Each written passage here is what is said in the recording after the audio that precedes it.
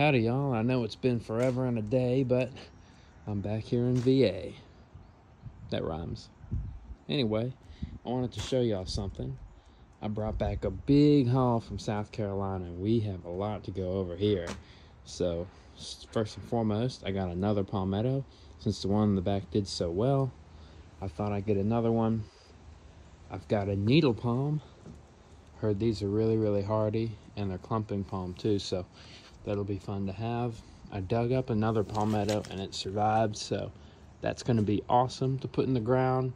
I have a sago in there. I've got a pot, 2 pots, 1, 2 of sable minor, so some more great palms for this area. I know the sable minors and the needle palm will do just fine here, no protection whatsoever, they'll be all right. I've got a Camerops humilis, Mediterranean fan palm in the back there. This guy's pretty nice, he's got a nice offshoot, so he will be a nice part of this fine establishment. And I've got a southern live oak, Corcus virginiana. So we've got a live oak, I got this for a steal, 20 bucks.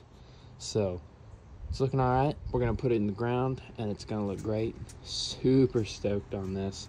I know it's been a while, but I'm back now and I can start making videos again on palms in Virginia. So these are gonna be some real nice ones to film and to see grow and everything. So it's gonna be a treat for me. Look at this sable, this enormous sable palmetto, the beast.